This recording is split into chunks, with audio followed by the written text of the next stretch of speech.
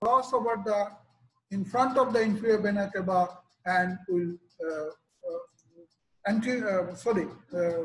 will pass in front of the aorta and it will drain into the inferior vena cava.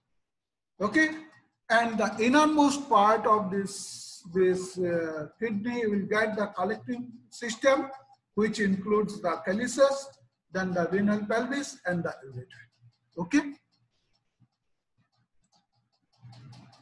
So this is the relation. Here you see this is inferior vena cava is in the right side. This left to it is this is abdominal aorta. Okay, and this is right kidney. From here this is hilum. In hilum, this relation, this vein is most anterior. Then behind this vein is this is the renal artery, and posterior to is the renal pelvis. So in the right side, this renal vein coming out and directly drain into the inferior vena. But in the left side, this renal vein will go in front of the abdominal aorta. This is abdominal aorta and will drain into the inferior vena cava. So before draining into the inferior vena cava, it will receive superiorly. It will receive the vein coming from the. This is suprarenal gland. This vein draining the suprarenal gland and draining into the inferior vena cava. This is the left gonadal vein and draining into the inferior renal vein, and lumbar veins. Some lumbar veins also will drain into the this renal vein. Okay, so these are the relation here. Next, coming to the cross section, this medullary area. This is the outermost part is the cortex. This is cortex, renal cortex. This is medulla, and this is the calyces and pelvis. So this medulla. Can you hear me? Yes, sir. Okay. Medullary area are made up of composed of this pyramidal shape. Okay. So these are the renal pyramid in the renal medulla. Okay. And more centrally located and separate. You see, this is one pyramid, this is another, like this is that many pyramids, and these are separated from one another by the extension of this cortex. This is the extension of the cortex through in between the pyramids. This cortex is extending. This segment of cortex are called this segment of the cortex is known as column of the cortex is known as column of Bartini. So this is important. This column of Bartini is important. Why? Because here the vessels and all these things entering this. Suppose this renal artery is entering segmental artery and all this. Then ultimately this vessel will go to the cortex through this column of Bassini, and the veins will come out through the columns of Bassini. So this is the path of the vessels entering or coming out of the cortex. Okay, so this is the column of Bartini. So this is very important. And here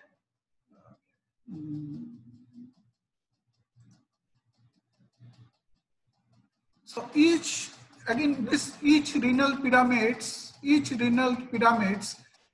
are the pyramid, terminates into papilla. This portion is known as papilla. So each pyramid will terminate into papilla, and this papilla will cupped by a minor calyx. This is calyx, this is minor calyx, this is another minor calyx, this is another minor calyx. So this papilla is cupped by a minor calyx. This is minor calyx. Okay, entering into the minor calyx. So the number of the pyramids. So this all the pyramid will enter into the minor calyx. So the number of pyramids will correspond with the number of the calyces. Clear? The calyces mean I want to mean the minor calyx. Okay. These are the, this is one minor calyx, this is another minor calyx. So all this group of minor calyx will join together and will form a major calyx. This is a major calyx. This is one major calyx, this is another major calyx. Here another major calyx, because all these minor calyces will join and will form the major calyx. So this is one major calyx, this is another major calyx, this is another, and these major calyces will combine, and ultimately this will form a pelvis of the kidney. This is this area, this white area is the pelvis of the kidney, renal pelvis, and this renal pelvis will come out through the hilum of the kidney. Okay. So next is the vasculature, arterial supply and the venous drainage of kidney is a very important. And you know, each kidney is supplied by the artery, which is branch of the aorta, and drains into the renal vein, drains into the renal inferior vena cava. Okay.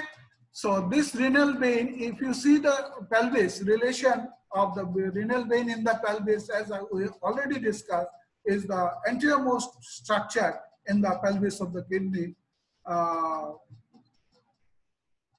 Okay, and behind the renal vein you will get the artery. That means artery in the middle, and the pelvis is the posteriormost, most posteriorly located.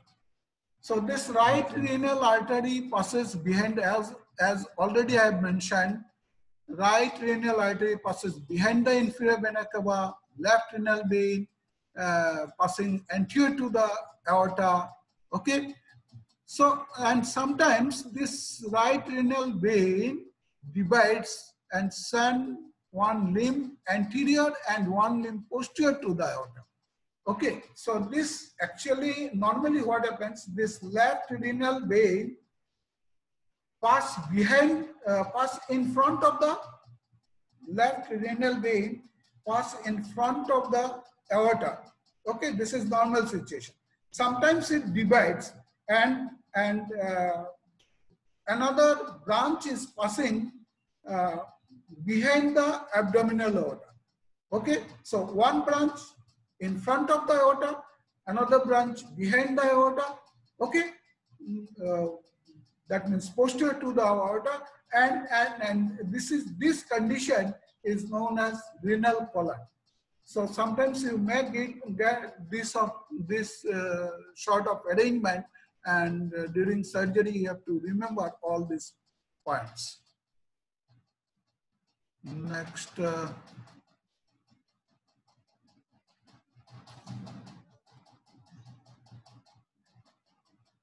Okay, so then this renal artery coming, each renal artery, and they will divide into 4 or more segmental arteries. Okay, so the first and most important division of the renal artery is the posterior branch, posterior segmental artery, and then the remaining anterior division branches, they will branch into apical. Apical, if you see here, if you consider this, apical, then upper, middle, and lower segmental branch. Here you can see here. Okay, this renal artery divides into segmental. These are the segmental artery. Okay, most common and first branch is the posterior segmental artery, which will supply. This is the posterior surface, supply the posterior aspect of this area of the kidney, and the anteriorly you will get different branches, which will these are apical branch, upper branch, middle branch, and the lower branch. This will supply this. This is the anterior surface, this area, and if you see the lateral convex border, this is the posterior, this apical, upper, middle, and lower portion. Okay.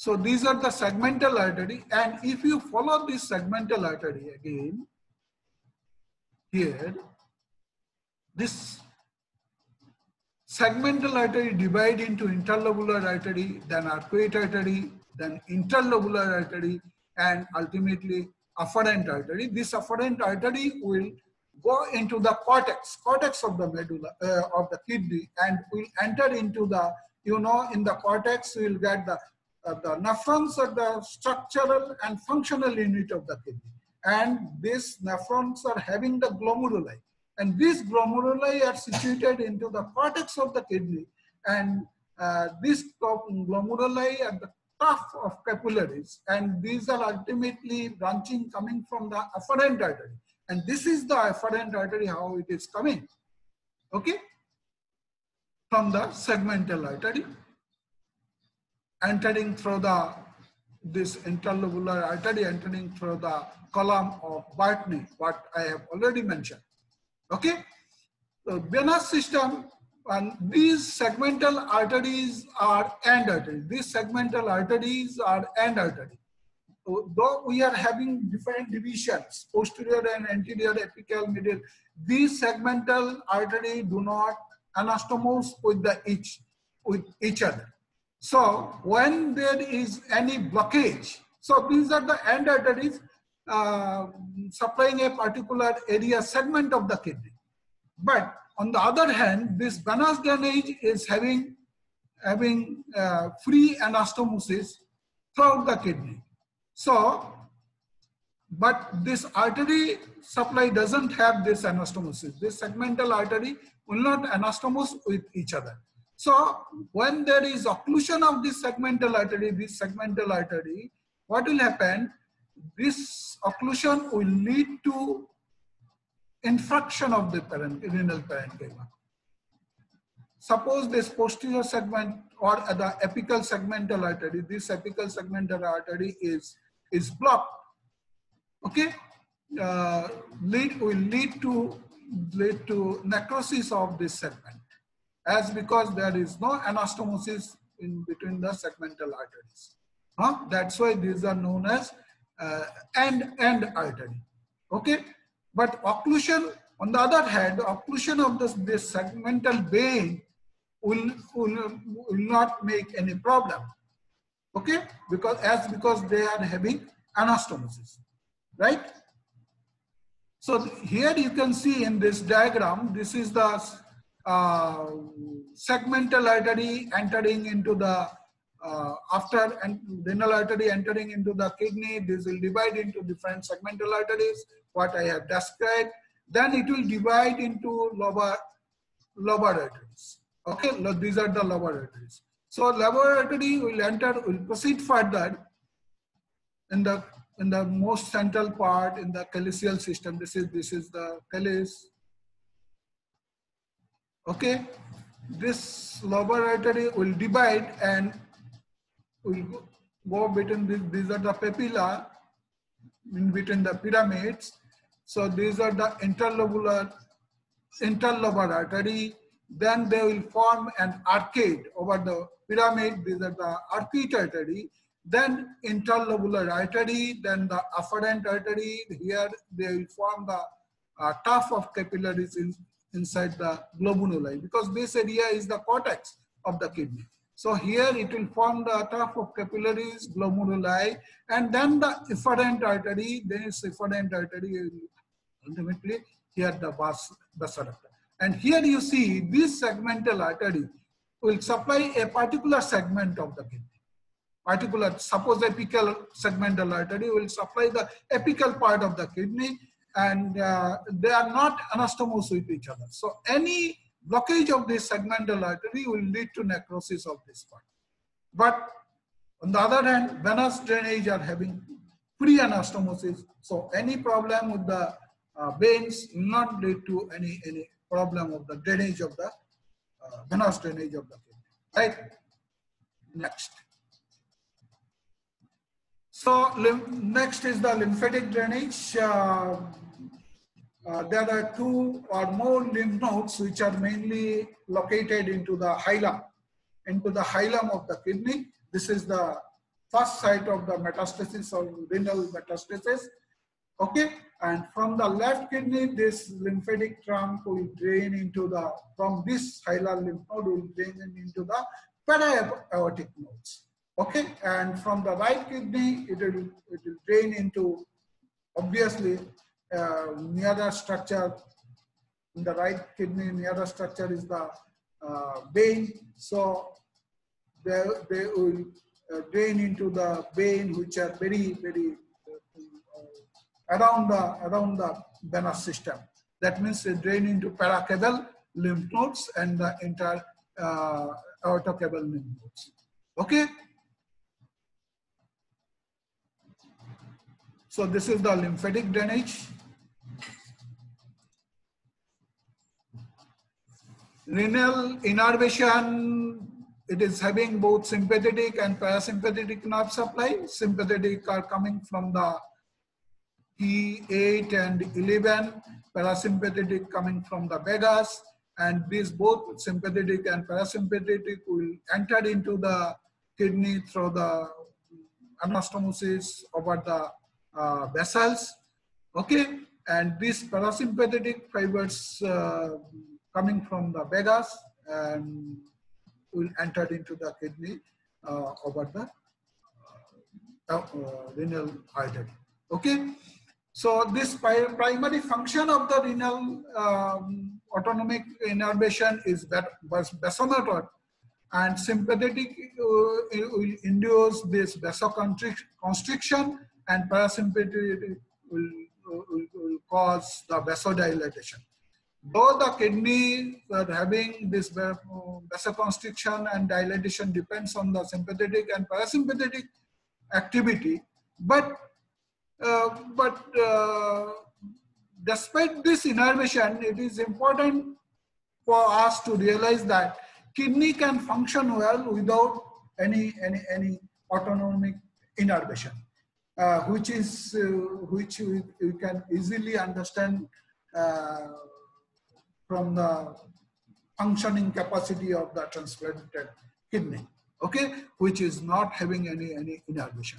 Okay, next. So this is about the kidney. Next we shall discuss about the ureter. Ureter is a fibromuscular structure, and urine is, as I have mentioned, this urine will form in the glomerulus and will different absorption and reabsorption will take place in the tubules. Okay, and then ultimately through the papilla they will drain into the minor calyces, and then the major calyx, and then to the pelvis, and from the pelvis it will flow through the ureter, which is a long fibromuscular tube, and through this tube it will drain into the bladder, from the kidney to the bladder. So this ureter about 24 to 30 centimeter long, and during its course it is retroperitoneal,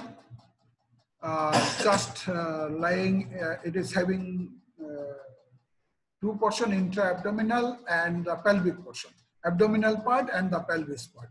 Okay, and it is having three narrow constriction, one constriction in the ureter pelvic junction, another constriction where it is entering into the pelvis, passing in front of the iliac vessels, and the third one is in the ureterovesical junction. Then crossing the pelvic brim and entering into the bladder in the trigon, forming an angling at the ureterovesical junction, is the primary means of providing antegrade or downgrade movement of the urine, and this is referred as efflux of urine. So that while entering into the bladder, it will obliquely pass through the wall of the bladder. Suppose this is the wall, it will not enter directly like this. It will pass obliquely through the wall of the bladder. Okay, so it is forming an angulation here. This angulation is important, as well as it will pass obliquely through the wall of the bladder. So it will have a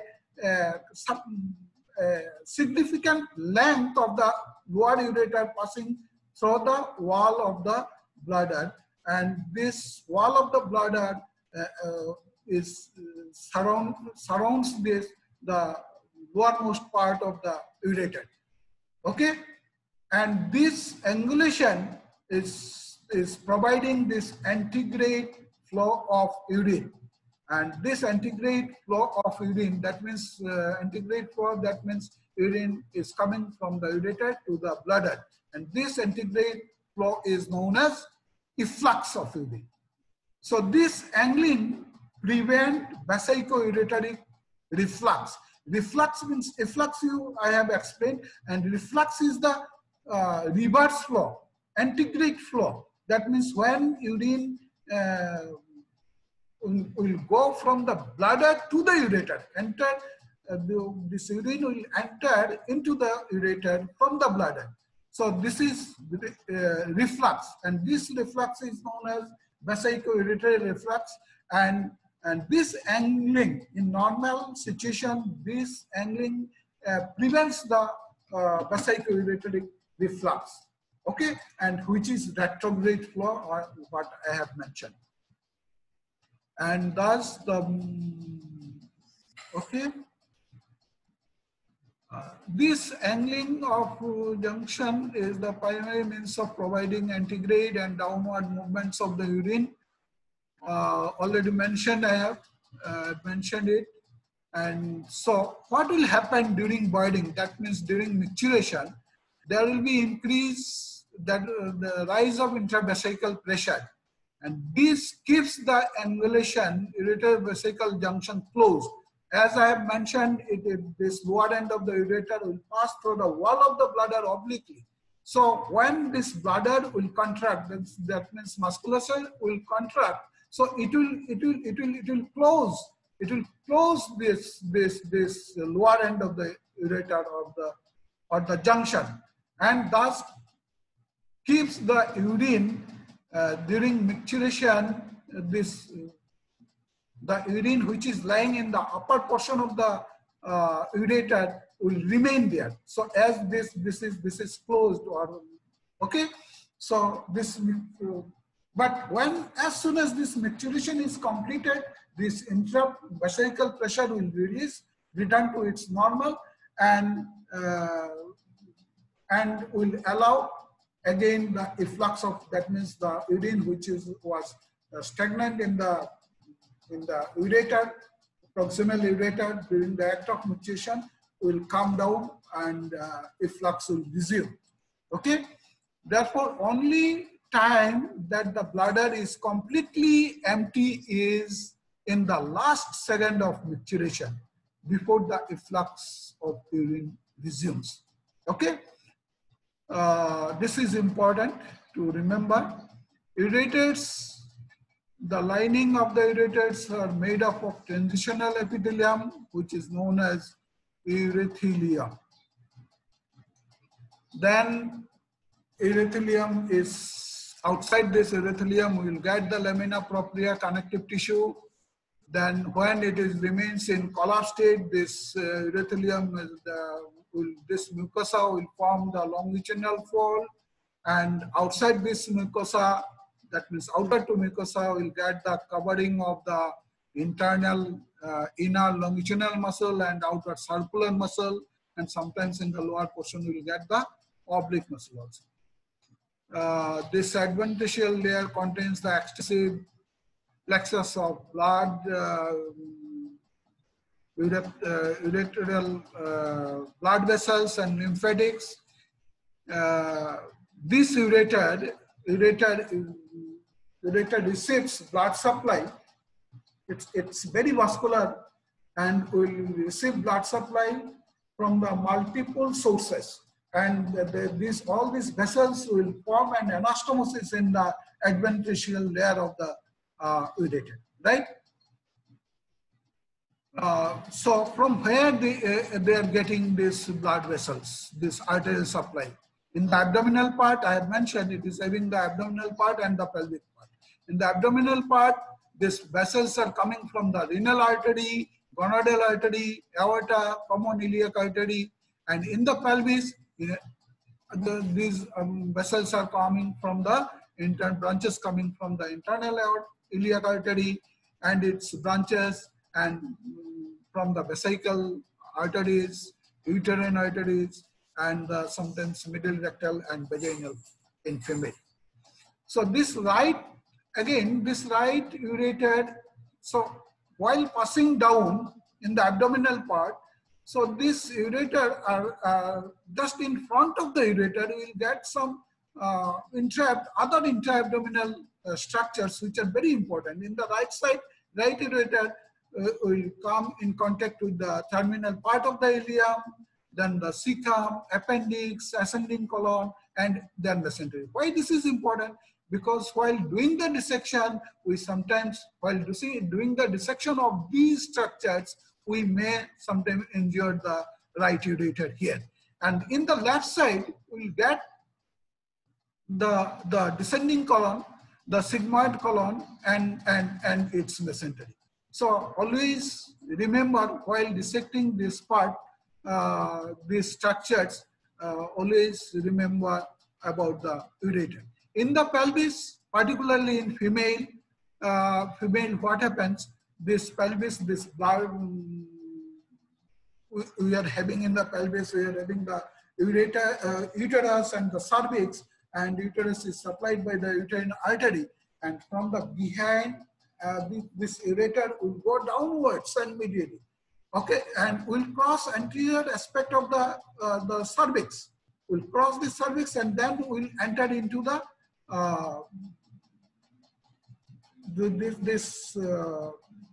ureter will come in very closely, in close contact with the cervix, and then it will enter into the bladder. And the uterine artery will pass in front of the lower part of the ureter. So while doing the surgery of the uterus, suppose hysterectomy, abdominal or laparoscopy, so be careful about the injuring the uterine artery, lower end of the ureter, while ligating the uterine artery. So innervation is not so important, having sympathetic and parasympathetic innervation. Sympathetic coming from the 10 and 12 spinal nerve, and parasympathetic coming from the this hypogastric autonomic plexus, which are coming from the second and fourth sector spinal segment. But one thing you have to remember, this uterus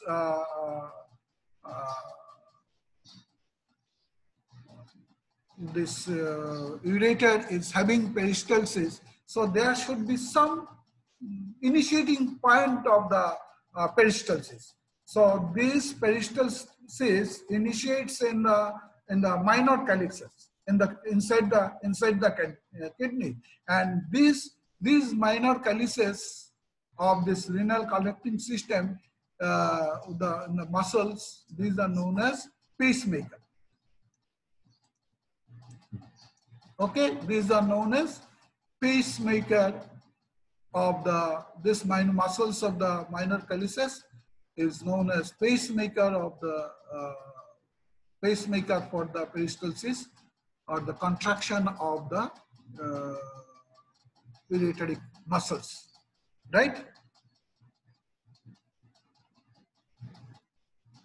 Then is the function of the kidney. We know this, it's maintained, it acts with water and electrolyte, and other waste products, and thus maintain the water and electrolyte balance, excreting all the waste product of the body, and reabsorb some important solids in the collecting tubules. So, and then they also maintain the blood pressure, having a key role in the acid-base balance, okay? And this kidney also function as endocrine organ, as it is the site of renin production and vitamin D synthesis.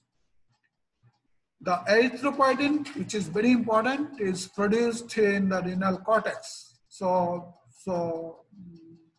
which are very, very important in the regulation of the blood, okay, RBCs. So when a patient will have a problem in the renal cortex, there may be problem with the erythropoietin production, and ultimately patient will have some sort of anemia. So renal medulla, medullary interstitial cells also produce some platelet activating factors, and proximal tubules. Proximal tubules is the site for the conversion of calcidiol to calcicytral. These are the functions in short. And next is, this is about the anatomy and physiology of the kidney and ureter.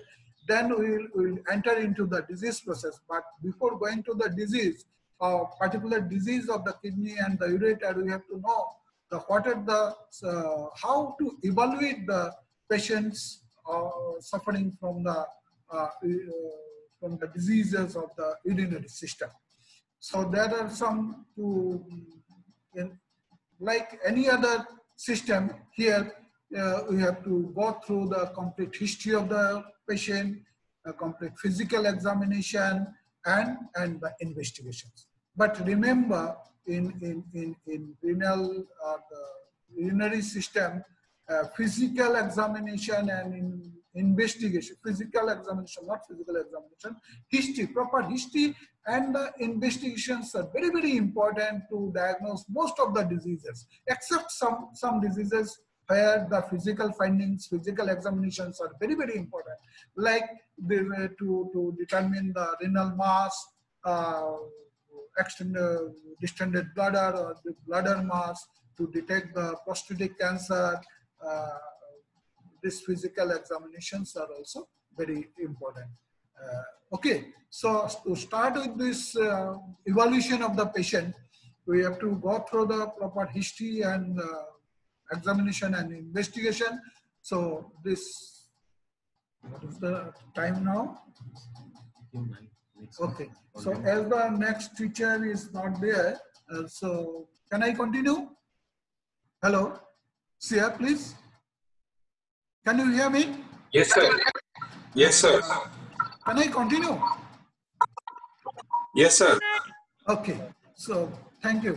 So next is the most common thing of the urinary system is the pain. Commonest symptoms, and this pain is because of this urinary pain, because of this either because of the obstruction of the tract, urinary tract, or some inflammation somewhere. Okay, so this pain may originate from the kidney. It may originate from maybe because of some pathology in the ureter. It may be from the bladder. It may be from the testes. Okay, or it may be in the perineum, depending upon the pathology, site of pathology.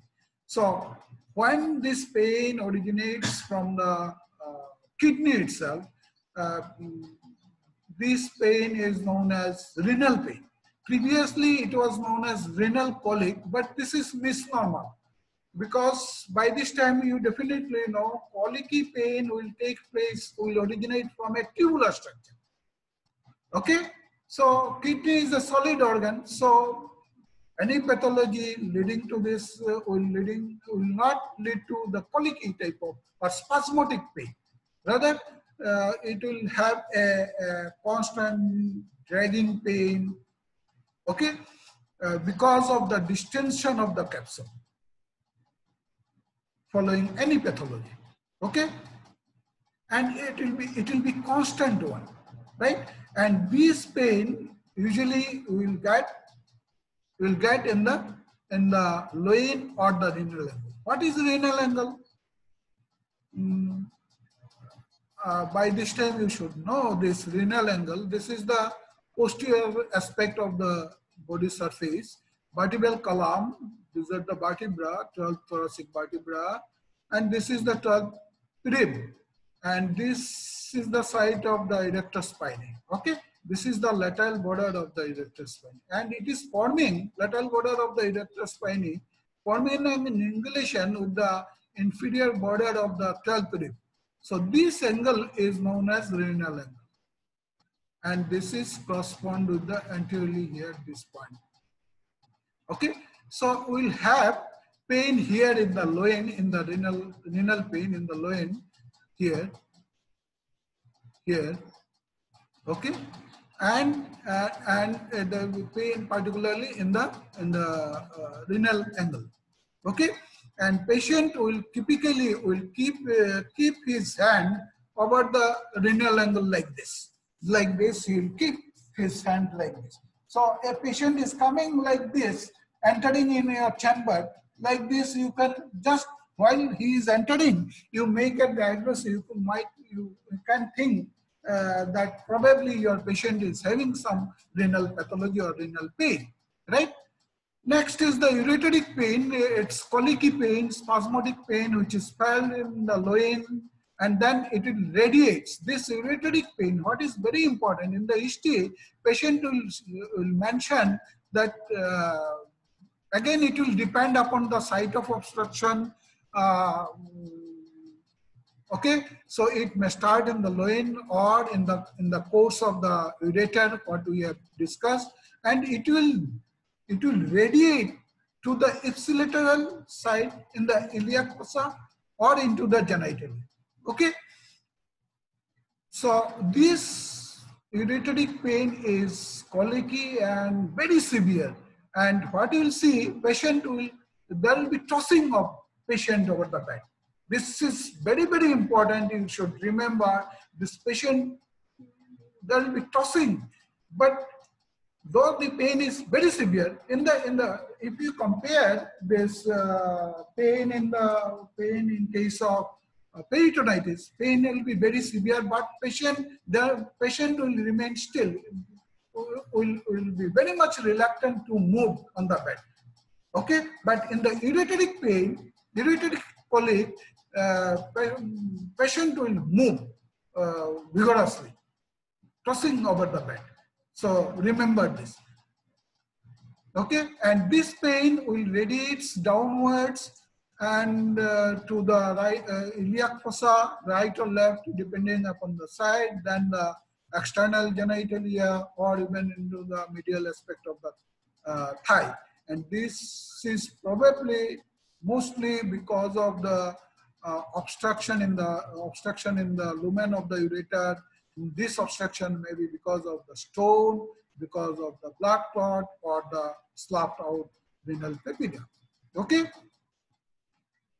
I can show you this diagram here. Here you see this pain may start in the loin. Of course, site of origin will depend upon the site of obstruction, and it will go down, radiate down into the right iliac fossa, okay, inguinal region, and then to the external genitalia. Okay.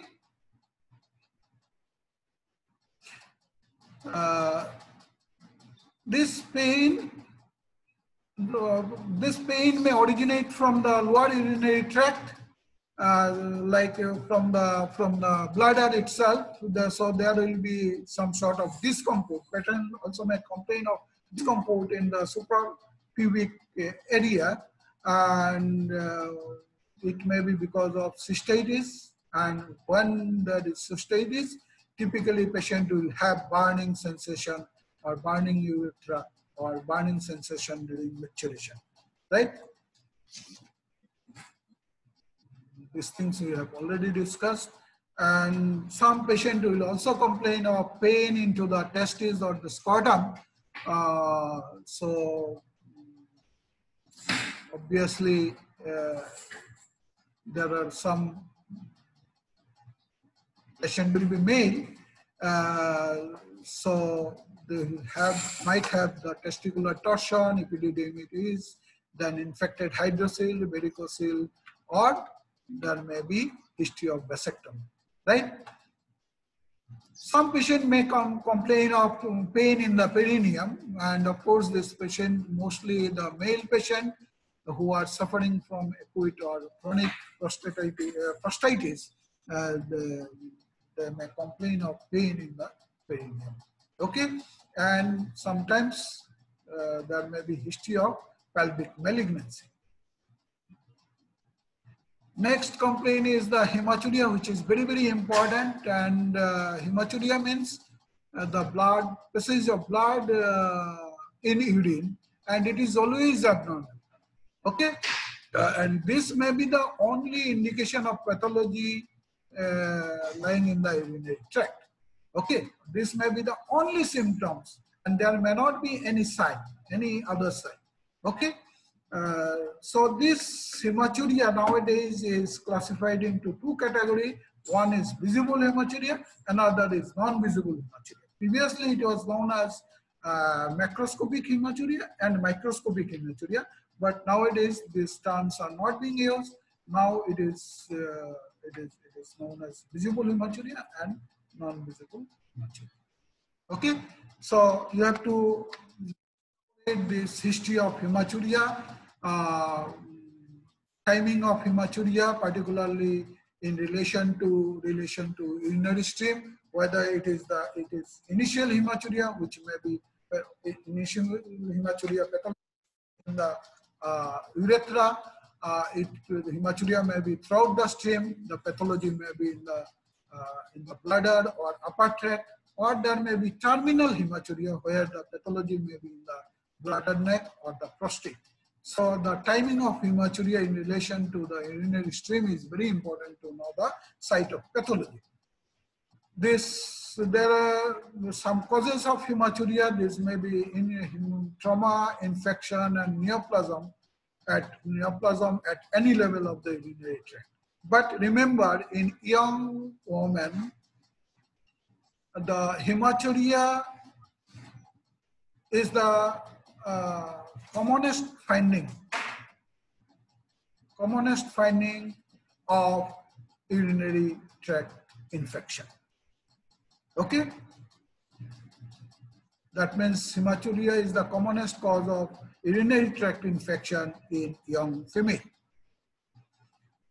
So this, when a patient of hematuria will come, you have to investigate it thoroughly. What are the investigations you have to do? This is, of course, you will go for the thorough clinical examination to find out any mass or any other pathology, prostate is enlarged or not, any tenderness, okay? And then you may not get any finding in your clinical examination, but you have to investigate to know the cause of hematuria. You have to go for the midstream specimen examination. For midstream specimen, you have to collect, you have to send it for culture and sensitivity test, and for cytological examination of the midstream urine, you have to go for the intravenous urogram, urinary tract ultrasonography, then flexible or rigid cystoscopy. We shall discuss a little bit about the USG and cystoscopy later on. And then another very, very important symptomology is the lower urinary tract symptoms. Lower urinary tract symptoms, in short, it is known as LUTS, L-U-T-S. What are the symptoms you will get in LUTS? These are frequency, nocturia, strangury, urgency, urge incontinence, stress incontinence, nocturnal enuresis, hesitancy, reduced urinary stream, and intermittency. So you have to know one by one what are they, because what is frequency? This is the number of act of micturition, and usually it means increased frequency of micturition. That change in the frequency of act of micturition. Okay. Then nocturia, what does it mean? Nocturia means the passage of unnoticed or involuntary passage of urine while sleeping in the bed. Okay. Strangling, as when a patient is having a sensation of constantly needing to void, he will have a sensation, constant sensation that he needs voiding, though he has passed some urine just now. Okay. Urgency, what is urgency? Urgency is a sudden compelling desire of the person or the patient to pass urine, which is difficult to defer. It is the sudden and compelling desire. Okay, and he cannot delay the act of micturition. It's very difficult to defer the act of micturition. This is urgency. He have to rush. You have to run to the toilet to pass urine. So this is urgency. And urge incontinence. Urge incontinence is the involuntary urinary leakage, often large amount, large volume, immediately preceded by the sense of urgency. Patient will have a sense of urgency, but if he cannot go to the toilet or the social environment doesn't allow, this patient will involuntarily pass a large amount of urine. This is known as urge incontinence. When this patient will have urge, he have to pass. He will have the urgency, and if he cannot pass, there will be involuntary. Without his patient will pass a large volume of urine, involuntary. This is urge incontinence. Next is the stress incontinence. Stress incontinence means when there will be some sort of stress. This is also involuntary act, and this large volume of the urine will pass out through the urethra following intra-abdominal rise of pressure. This is also involuntary act of passage of urine. When there will be rise of intra-abdominal pressure, like sneezing, coughing, these are the situation where this patient will also pass involuntary some amount of urine. This is known as stress. That means when there is stress leading to a rise of intra-abdominal pressure, this patient will pass urine. So this is known as stress incontinence. Next.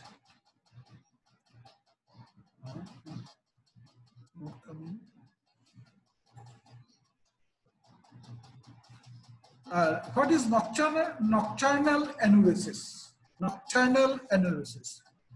Nocturnal enuresis is involuntary loss of urine during sleep. What is previously what we have mentioned nocturia is that means patient have to get up from the bed to pass urine. Usually a normal person do not pass urine during his sleep hours. But in nocturia, because of some pathology in the bladder or outlet, this patient have to get up from the bed once or twice to pass urine. This is nocturia. And what is nocturnal enuresis is this is the involuntary loss of urine during sleep. Patient cannot say without his knowledge he will pass some amount of urine in the bed while sleeping, and this is the commonest cause of this nocturnal enuresis is chronic retention with outflow incontinence. Chronic retention with outflow incontinence. Is it clear? This is nocturnal enuresis. Next is hesitancy. Hesitancy means is the difficulty in initiating the micturition. What happens normally, one person go to the toilet and initiate the act of micturition without much difficulty.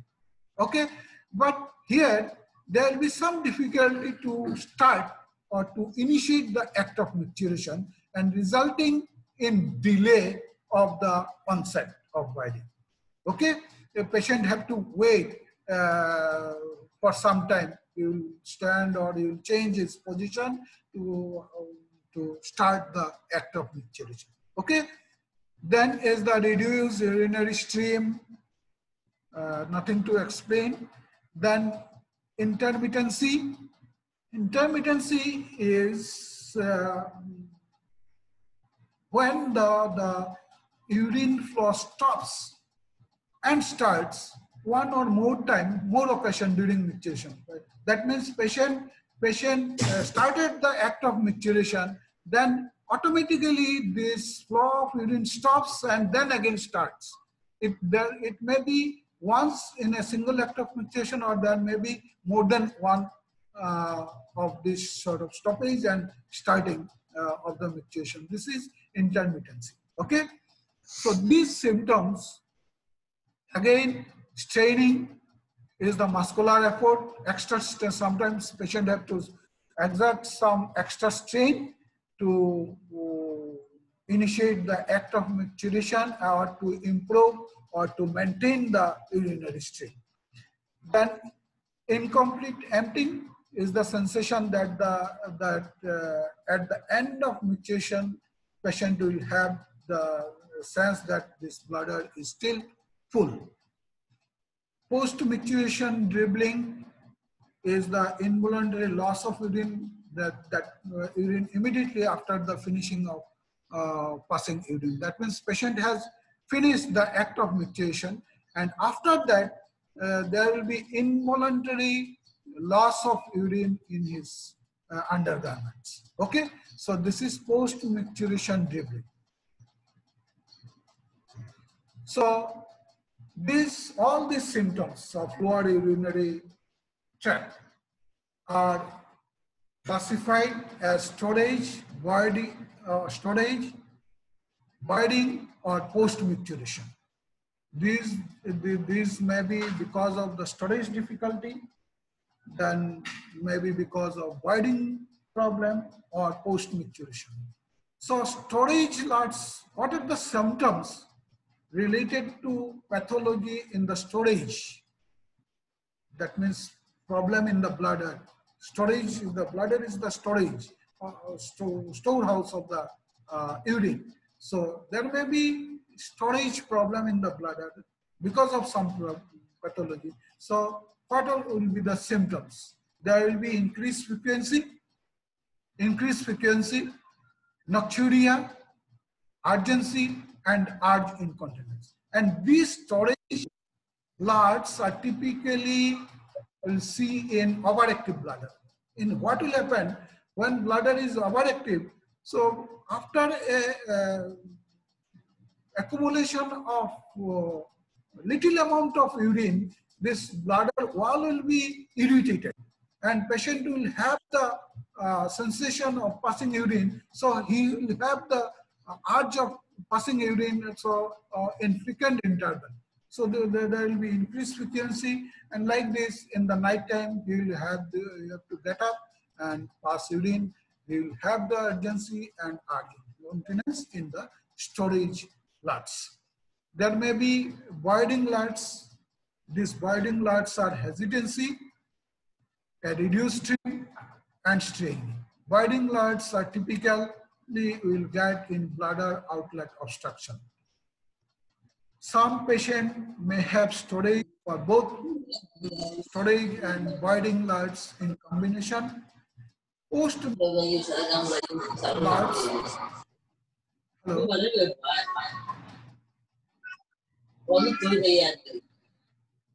Any problem? Hello. Okay.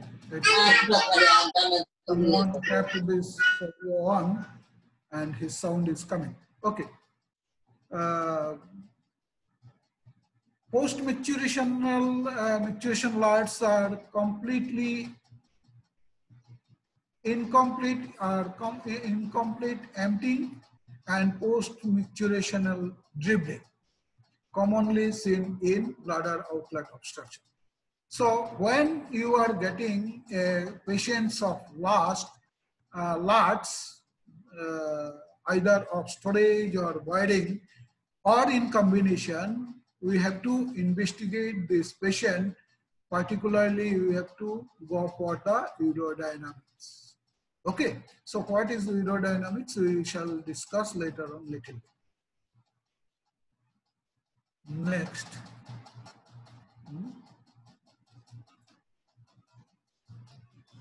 So, if we, after getting all this history, and we will go for the clinical examination, okay, then we have to go for the investigation. Remember, with the exception of renal and scrotal masses and a palpable bladder or an abnormal prostate on digital rectal examination, urological conditions are most likely to be diagnosed from the, already I have mentioned, from the history and or investigations. So what are the common investigations? Just I shall give you the outline. I am not going in details of these investigations. We shall discuss in particular diseases. Okay, so we will go for the urine examination, thorough urine examination, macroscopic and microscopic, culture and cytological, everything. Okay, we shall test for albumin, protein, ketone bodies, everything. Depending upon the finding, we will go for the further examination. And remember, when you will get 10 to the power 5, more than 10 to the power 5 organism per ml of urine, that means that your patient is suffering from urine examination. Okay, and then we have to go for the, if required, depending upon the, for the urinary cytological examination of sedimented urine. Next is the renal function test. You remember this, more than 70% kidney function must be lost before renal failure comes evident. More than 70% function of the kidney should be lost before the renal failure occurs. So kidney are having a good functional result. Okay, renal damage must be extensive before changes occurs in the blood constituents, which level is controlled by the renal excretion. So this, when there will be change in the level of this blood constituents like urea, creatinine, all these things, there should be, definitely there will be a extensive renal damage. As you know, even a single kidney can maintain all these levels in normal, and this can excrete the normal waste product, can maintain the acid balance, a single kidney can maintain a water balance, all these things. Okay, so when there is change, increase in the level of this urea, creatinine and other constituents, that means there is extensive damage of the kidney. This damage may be because of reduction in the renal plasma flow. There may be arterial constriction, aneurysm, or any sort of obstruction. And common example is the hypertension.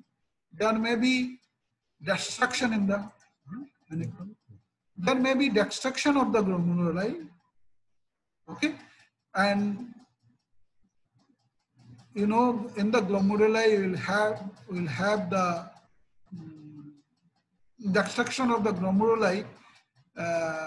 That means these glomeruli are situated in the cortex. You know very well by this time.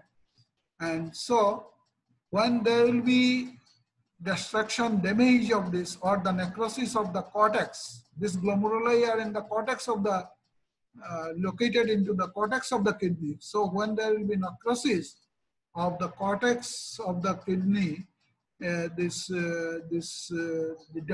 glomeruli will be affected. So in the acute cortical necrosis or glomerular nephritis, there will be much changes in the functional aspect of the kidney. So this damage may be because of the tubular function, and these tubules are located into the pyramid and medulla, and so when there is pyelonephritis, so there may be tubular impairment, functional impairment. Okay, so this elevated blood urea and serum creatinine levels usually is a good, usually indicates a significant impairment of the renal function, as already I have mentioned. Okay. Next is the imaging of the kidney and the ureter. Commonest imaging is the plain X-ray or the straight abdominal X-ray, in which includes the kidney, ureter, and the bladder. That's why sometimes it is also known as X-ray KUV. And by this time, you know the location, vertebral level. Okay. From the T12, we have to upper limit should include the T12 level. So any abnormal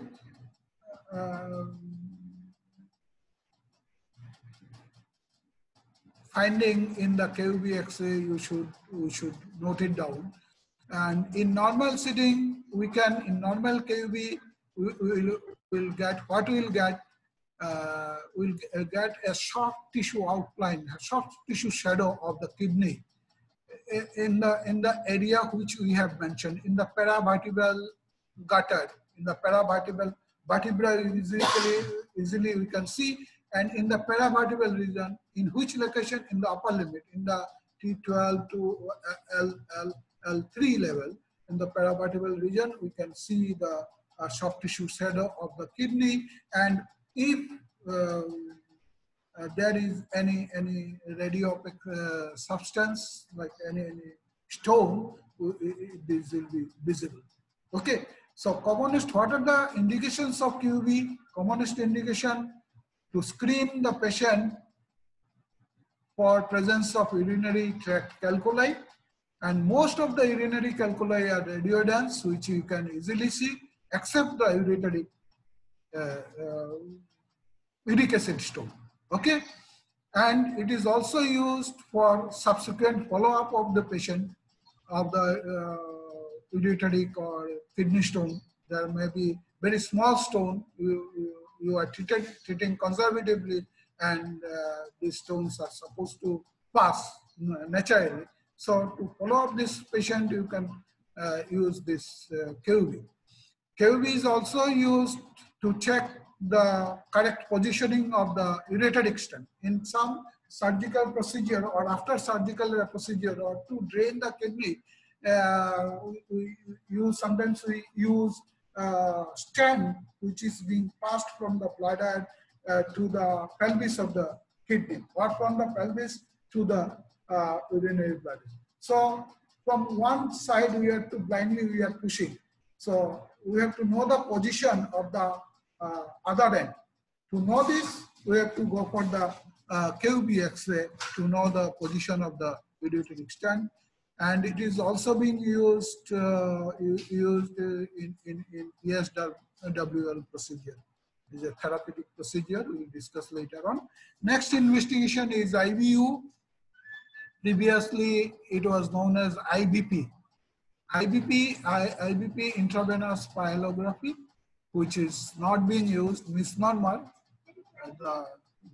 Right now, it is known as IBU, intravenous urography, and it is particularly valuable to demonstrate the tumors and calculi within the urinary tract. Okay, where we have to inject dye after sensitivity test. Okay, a dye you have to, radiopaque dye you have to use in this procedure. You have to take the consent from the patient, and after injecting the dye, if sensitivity test is negative, then we will go for the go for the serial X-ray. Okay. Then if the sensitivity test doesn't permit, because this dye, radiopaque dye, is very sensitive. Sometimes there may be dangerous hypersensitivity reaction. So that's why nowadays it is not regularly used. IBP is not done regularly. Okay, and it is being replaced by NCCT in diagnosing this urinary tract stones. So IBP we can discuss later on in details. There may be different types of IBP. Conventional, then there may be ureterography, mutating ureterography. Okay, there may be the descending electrode ureterography. Okay, in different situations you can go for that. Next is the USG of PUB or the whole abdomen is high resolution. USG is perhaps the imaging technique most widely used in urology setup. USG, this USG will gives the information about the size of the kidney, about the numbers of kidney. There may be absence, congenital absence. There may be fusion, congenitally fused kidney. There may be abnormal location of the kidney. So this kidney, USG will tell you everything about the size and location and fusion, and it will mention about the thickness of the kidney. There may be the thickness of the cortex. There may be thinning. That means cortex. When there is thinning of the cortex, that means this glomeruli is being destroyed. So functional impairment will be there. Whether there is any hydronephrotic change in the kidney, there is any mass in the kidney or into the bladder, or what is the residual volume in the bladder, everything we can assess by USG. And it is also a regular, is very common investigation in a case of hematuria. In a case of hematuria patient, you have to go for the USG. And another type of USG we regularly do in urological setup is the transrectal USG. Transrectal USG is being done in suspected cases of CA prostate. Then computerized tomography, mainly non-contrast CT, is nowadays is the investigation of choice. As I have mentioned already, IVU is not being regularly used because of this dangerous hypersensitivity reaction. So NCCT is the investigation of choice of patient with suspected urinary calculi. Remember this, okay? And then we can, in some cases, we can go for the contrast CT in malignant cases to stage the malignant mass like renal tumor or the muscle involvement in bladder cancer, testicular cancer, and prostatic cancer. Next.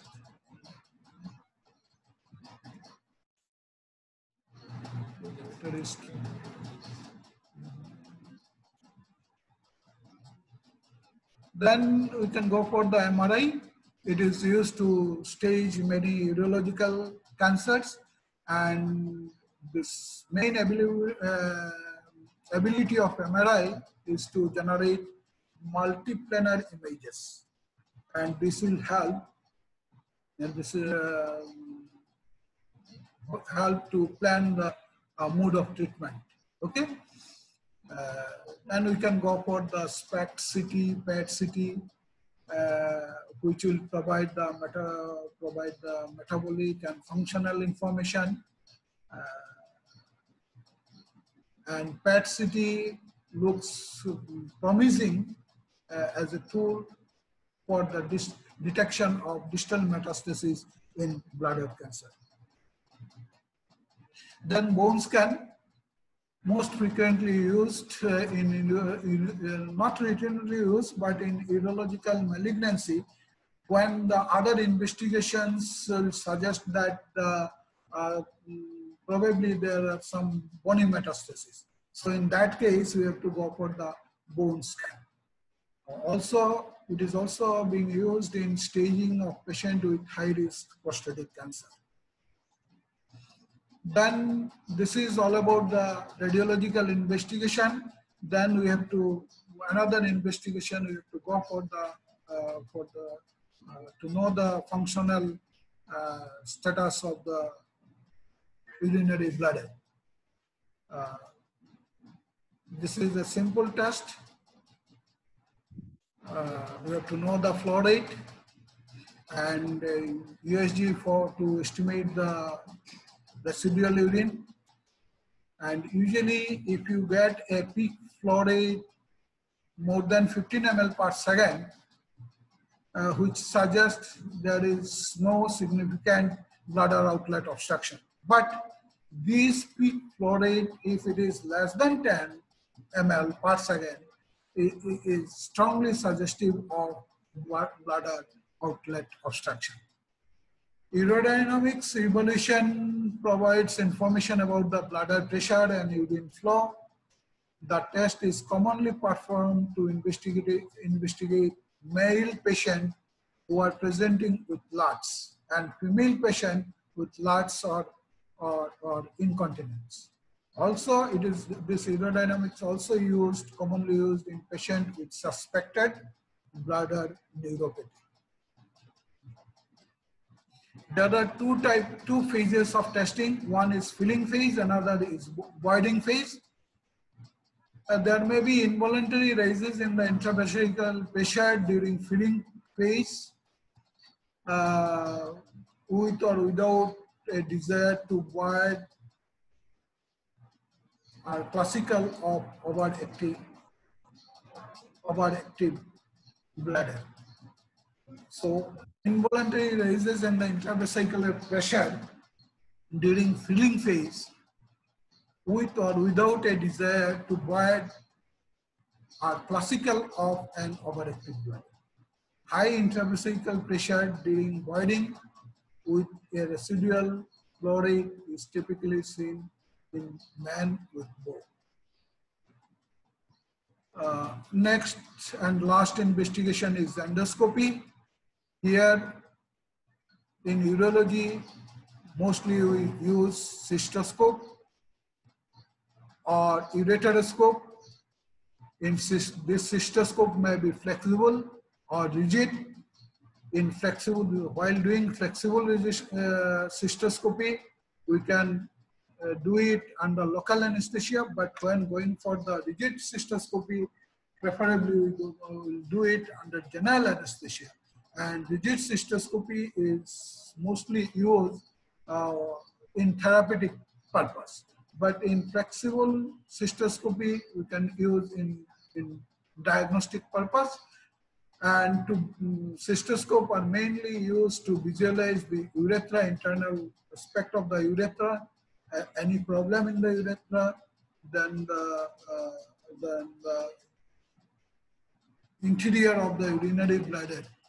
But with the help of ureteroscope, which will introduce through the internal ureteric orifice from the bladder itself, and then if we go further up, we can visualize the ureter and pelvis of that side. Okay, so any pathology can be detected there with the ureteroscope in the ureter and the pelvis. With this, I would like to conclude today. So if any question, anything, you can send me in WhatsApp your